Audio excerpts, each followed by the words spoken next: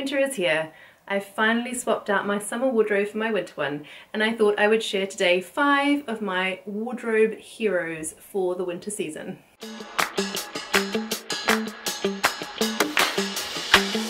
Hi, I'm Amelia and welcome to my channel So Amelia, where I talk all about making a handmade wardrobe for me and my children. Today I'm sharing 5 patterns that I reach for again and again and again throughout the winter months, and I hope they will inspire you with your winter sewing.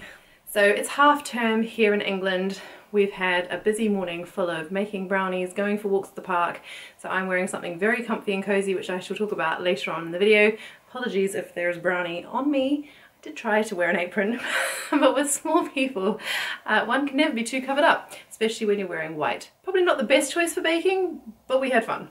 So if there are any noises in this video, I do apologise. My children are just having a bit of quiet time in their rooms this afternoon after a busy morning, and I thought I would just see if I could sneak this video in whilst they're just having some downtime. So let's get straight into it, and I thought I would start with sort of a base layer or a top, one I reach for all the time, and it is the Megan Nielsen Rowan top and bodysuit. Now this is a fantastic pattern. Like a lot of Megan Nielsen patterns, it comes with lots and lots of different options. It comes as a t-shirt and top, or it comes as the bodysuit. There are 3 lengths of sleeves. There's the short sleeve, the 3/4 length sleeve, and the full length sleeve, and there are 3 different neck options. There is the crew neck, there is a mock turtleneck, and there is also a V-neck. So fantastic options to pick and choose from in terms of making this pattern. Now I've made 2 versions of this so far, and here they are. So both of these are bodysuits because actually I really wanted to give bodysuits a try. I just find in the winter it's frustrating when you're running around after children and bending over all the time to constantly tuck in tops and t-shirts. So I thought I would give bodysuits a try, and they have been surprisingly comfortable. I really enjoy wearing these throughout the winter months. So much so that I actually did make a t-shirt bodysuit for the summer. So these are both in fabrics that I bought from Andrea at Beyond the Pink Door. I suspect they're not available anymore, but she does have a fantastic selection of cotton jerseys and French terries that are gorgeous. So I'll pop the link to her shop below if you want to have a browse. So this is the first one I made in a black and white stripe, and I reach for this all the time. I pair it with jeans, I pair it with skirts, I put it under pinafores. It's a really hard-working piece in my winter wardrobe. I made it with the crew neck. Now this version of the crew neck is fine. It doesn't sit too high, although it definitely is a close-fitting crew neck. So if that's not something you prefer, you may want to think about lowering the neckline on this particular pattern because it does sit quite high. But for the winter months, I don't mind that at all. So I always fall between 3 sizes on Megan Nielsen patterns. My bust is a size 10, my waist is a size 12, my hips are a size 14. So I did just grade this pattern between the bust, waist and hip notches that are on the pattern. If you'd like me to do a tutorial for how I grade my patterns, do just leave a comment in the box below and I'd be happy to share that in one of my future videos. So this one was graded from a 10 at the bust through to a 12 at the waist and then out to a 14 over the hips. And this is a great full coverage bodysuit over your bottom, and there's plenty of room in this, and the poppers go on really beautifully. I loved the construction of this. It was a lovely one to put together and pretty quick too because it is jersey. So the other version I made was the mock turtleneck. The neckline almost for the crew neck and the mock turtleneck are the same. It's just the difference is what you add here at the neckband. And again, this is a lovely bright colour. I do love wearing bright colours in the winter. It just cheers me right up. And again, this was made in the bodysuit version. I have made a swimsuit before, so actually putting the elastic in for this one was fine. But if you have made swimsuits or if you've made knickers before, I think you would be fine. And the instructions are really good in terms of talking you through how to add the elastic into these leg openings, and I found them really, really comfortable to wear. So these are the 2 versions that I wear in the winter. I did make a white t-shirt version for the summer, but I do find the crew neck on that one comes up quite high. So I think for next summer I'm actually going to drop that further down. I may even make it into the V-neck version or just drop the crew neck down and insert a new neckband because I do find that one a little bit tight. But these 2 versions are fabulous and I do reach for them all winter long. So I should just say there are 2 size band for Megan Nielsen patterns. There is the Megan Nielsen size 0 to 20, and then there is the Megan Nielsen curve, which is the sizes 14 to 30. So the 0 to 20 sizes are made for a B cup, and the 14 to 30 size bands are for a D cup. So that's fantastic. There is a wide size range for these patterns. And like I said, if you don't prefer a bodysuit, you can just make these as the t-shirt or long sleeve top. I'm tempted to make the mock turtleneck version of this in a long sleeve top for the winter. I think that would be a really good addition to my handmade wardrobe. The next pattern I'm going to mention is a jumper, and it's actually the one I'm wearing today. This is the Clemence jumper by Fibre Mood, and it was one of the first Fibre Mood patterns that I made actually, and I really enjoyed making this one. I do have to say, for Fibre Mood patterns the instructions are a little on the sparse side, but actually if you use the instructions on the website they are better than the ones in the magazine, as there is a little bit more detail. And actually this was such a straightforward sew that it came together quite quickly even with these somewhat limited instructions. Now I love this sweatshirt. It's a knit fabric sweatshirt obviously, and it comes with this super fun pleat detail in the sleeve head and a really lovely neckband here, which is quite wide and sits in just a really lovely place. It feels quite loose and relaxed, and the fit of the sweater is quite loose and relaxed too. Fibre Mood sizes are great. They have a good size range. This one comes in their size range from extra small to 3XL, which is up to a bust of about 58 inches, so it's great. Now it is a slightly oversized fit. I'm really happy with this one. I wear it, as you see today, for relaxed days and the holidays with my children. I've just styled it with some jeans today. It's great for everyday wear. I do love this sleeve detail, and I think if I was to make it again in perhaps a sweater knit, I'd possibly size down just to take out some of the ease in the body, but I do love this one and I reach for it all the time. And I made this in an Atelier brunette sweatshirt fabric. It's really lovely actually because it is warm but it's not too heavy, so it's great for these early winter days or late autumn days perhaps, where it's cool but not that cold yet. The pleat detail went in really easily and really nicely, and I do like that that adds just an extra feature to an otherwise fairly simple sweatshirt. So in terms of what size I made, I went with my bust measurement, which is what they suggest for this pattern, and I made the size 12 or the medium.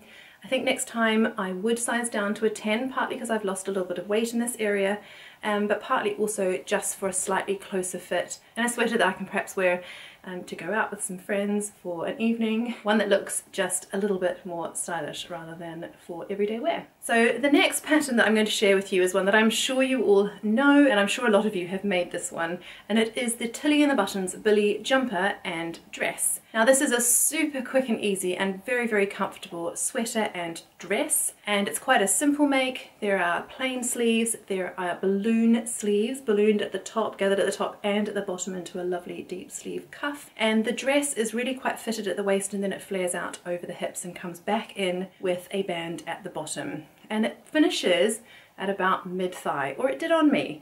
And I'm about 5'5", so I am the height that the pattern is drafted for, and I found for me that it came up quite short. It does come in Tilly's full range of sizes now, so size 0 to about 34, and that's up to about a 60-inch bust, which is fantastic. There is also online now a ruffle add-on that you can put over the sleeve head, which I think, obviously as someone who loves ruffles, is fantastic. So the next time I make the Billy jumper, I might just download that. It is a free download, and pop it onto my next make. Let me share the Billies I've made with you so far. So this is the first Billy jumper that I made. I absolutely love this fabric. Now I made this a while ago now, so I actually can't remember where I bought this fabric, but if I do remember, I will pop it in the description box below.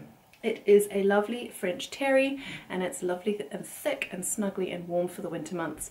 Now I normally style this one with boots and tights, but if I'm very honest with you, I find this one too short. Now when I made this, I sized down quite a lot. In Tilly patterns, I'm a size 3 over the bust, a 4 over the waist, and a 5 over the hips.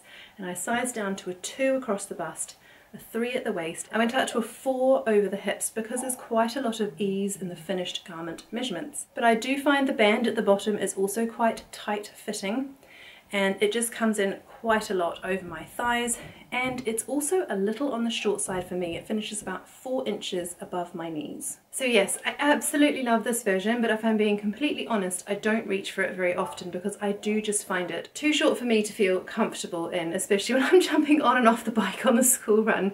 So what I might do with this one, because I do love the fabric so much, is actually trim it off here and make it into a Billy jumper, because I think I would then reach for it a lot more and wear it with my jeans because I do love the fabric, and the rest of it works really nicely. So I think I'll just chop it off here at the hips and turn it into a Billy jumper. Because I did love this pattern so much, I wanted to have another go at it and make it slightly more wearable for me. So the second version I made was in this gorgeous French terry from Amy Elizabeth Fabrics. Now sadly she's not going to sell fabrics anymore. I've always loved her fabrics, and this was one that I thought was so much fun for the winter. Now this time I did the same grading as before, the 2 at the bust, a 3 at the waist to a 4 at the hips, but then I actually graded out again to a size 5 for this band at the bottom, which just gives me slightly more wiggle room. And then I lengthened the pattern by I think 2 or 3 inches to make it sit just above my knee, which is a length I'm just more comfortable with in my daily life, and I wore this one last winter all the time. The other change I made with this one was with the balloon sleeves. I really liked the fullness of the sleeves at the cuff, but I just found it was a little bit much up here at the sleeve head. So what I did was I used the regular sleeve pattern for the sleeve head, and then I just graded that out to the balloon sleeve pattern for the bottom of the sleeve. So it makes for a lovely voluminous sleeve, particularly at the bottom. It's a dress that I reach for all the way through the winter. It's just really cozy and comfortable, and if I'm honest, it feels a little bit like secret pajamas. So given the success of this version, I decided to make one more version last winter, and this version I made out of a black sweater knit fabric from Satisfaction. It is my favourite Billy dress to wear, and I reach for it all the time. It is in this super cozy sweater knit fabric. It feels lovely and warm and cozy, and I finished it off with the cuffs and with the hemband using poppy cuffing, pre-made cuffing, which I just thought added a really interesting, almost Christmassy touch to the dress and just made it have that little pop of colour that I really enjoy. I don't wear black a lot, but when I do, I like to add a little pop of colour, and I really like these cuffs and the hemband. I think they look really fun. And I did exactly the same thing as the previous dress I mentioned in terms of grading from a size 2 to a 3 to a 4 to a 5 at the hemband, which was perfect. The one thing I have to say about the Billy dress is I do find that the neckband fits quite tightly and it's quite close fitting. So I do find myself reaching and sort of pulling it down a little through the day. Sadly, I don't have any more of this fabric left, but it hasn't put me off wearing this version because I absolutely love the fabric and how cozy and comfy it feels. But I think if I was to make it again this winter, I would probably drop that crew neck slightly just to give me a bit more wiggle room around the neck, as it's not perhaps the most comfortable neckline. But I love everything else about the dress and I do wear it a lot. Given the success of the dress, I decided to try the Billy jumper version, and actually this is my most reached for jumper pattern now. And the first version that I made was in this Atelier brunette sweatshirting, which you'll see I'm wearing in the other colourway. I loved this one so much, I went back and bought it in the white colourway as well. But this one is not the Clemence jumper, this one is the Billy jumper. Now you'll see this time I made it with just the plain straight sleeves. I didn't do the balloon sleeves at the cuff here. I kept them very plain, and I did my same grading as before. I graded from a 2 to a 3 at the waist and out to a 4 here over the hip area. I find this jumper for me finishes at a really nice point. It fits beautifully over cropped jeans, over skirts. It's just a lovely, cozy, comfy jumper. I particularly like it because it is quite nice and fitted across the bust, and then it's looser over the waist and hips. So I do feel quite put together when I have this one on because it does fit really nicely. So that's my Billy jumper, and I've made a few more versions of that Billy jumper because I do just find it a really easy and quick pattern to put together, and I'm really happy with where I've got to on the fit of this jumper and dress now. So my next winter wardrobe hero is another Tilly in the Buttons pattern, and it is the Lyra shirt dress. There are so many shirt dresses in the ready-to-wear shops this winter, and I love wearing dresses. It's just so easy to put one on and to go and to feel put together, and the Lyra shirt dress is such a beautiful pattern. It has a simple, slightly loose-fitting bodice with a button-down front, a stand collar, and then it has either short sleeves or full-length sleeves. Then it has a skirt which you can either make as a mini skirt to the knee, or you can add a ruffle on to make it more of a midi length option. And this again comes in Tilly's full range of sizes from 0 to 34. Now, like I said before with the Billy jumper, my Tilly sizes are roughly a size 3 at the bust, a 4 at the hips, and a 5 at the waist. But because I had read a lot of reviews about this one coming up quite oversized, I decided to just size down to a straight size 3. Because of the skirt on this pattern, I wasn't so worried about the fit around my hips, and the bodice fits quite high up around my natural waist. So again, looking at the finished garment measurements, I knew that there'd be enough ease in this to make a straight size 3. So this is made in a Lady McElroy viscose lawn, and putting a collar in viscose lawn is quite an experience. It was fine, I just cut it extremely carefully, and the pattern instructions do have you cut the top collar piece on the straight grain and the under collar piece on the bias. But because I was working with a viscose lawn and I knew it would be slippery anyway, I cut both on the straight grain. It sits fine, and it just meant that there wasn't the same amount of stretch in that bias under collar piece, which made it a lot easier to put together and to fit into the collar stand. I'm so pleased with how this one came together. It's beautiful and floaty, and I wear it in the autumn with a jumper over the top, and the same in the winter, lay it up with tights and boots. And then when it gets really cold, I often will put a turtleneck, like a wool turtleneck, underneath for just an added layer of warmth. But it's just so easy. It just goes on and it looks put together and it's comfy, and it's definitely a wardrobe staple. What I did do was I added these ties and I put them into the side seam. And I just like to tie those either at the front or at the back, depending on my mood. And that just brings it in a little bit more at the waist and makes it look slightly more fitted, which is the look that I prefer. So this is a definite favourite for my winter wardrobe. The only thing I would say about the Lyra dress to just be aware of is whilst the bodice and the skirt are somewhat oversized, the sleeves are not. So actually those sleeves on me fit fine, but I would say that they are quite fitted. So if you prefer your sleeves loose, just bear that in mind. I actually think next time I might lower the arm side a little bit and put the size 4 sleeves into the size 3 bodice, just to give me a little bit more wiggle room in the sleeves. I would love to make a longer sleeve version of the Lyra for the winter, perhaps in a lovely baby cord. I think I'd get a lot of wear out of that, but I would definitely make that amendment to the sleeves the next time that I make it. So my 5th wardrobe hero is the Friday Pattern Company Davenport dress. Now I'm sure you've seen this one before. It's just such a beautiful pattern. It has this bodice that's gathered into elastic at the neck, which gives it these lovely gathers across the front of the bodice. There are sleeve ruffles. There is a lovely gathered yoke here on the back of the dress. Then there is a channel here at the waist for a waist tie, and then there are 2 tiers to the skirt. There's the skirt here and then the added ruffle. There's quite a lot going on in this dress, but I do love it.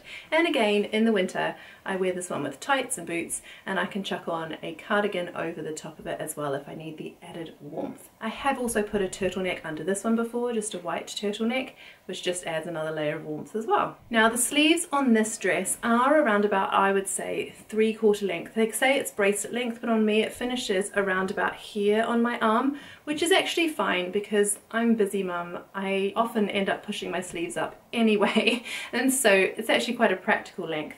But if you were to make it and you wanted to have the sleeves finishing on your wrist, as I did for my other version that I made. So I've actually used this sleeve piece on other dresses because I do really like it. And I have lengthened it by about 4 inches in other versions that I've made when I want it to finish at the wrist. So do be aware if you make this pattern, the sleeves are not full length sleeves.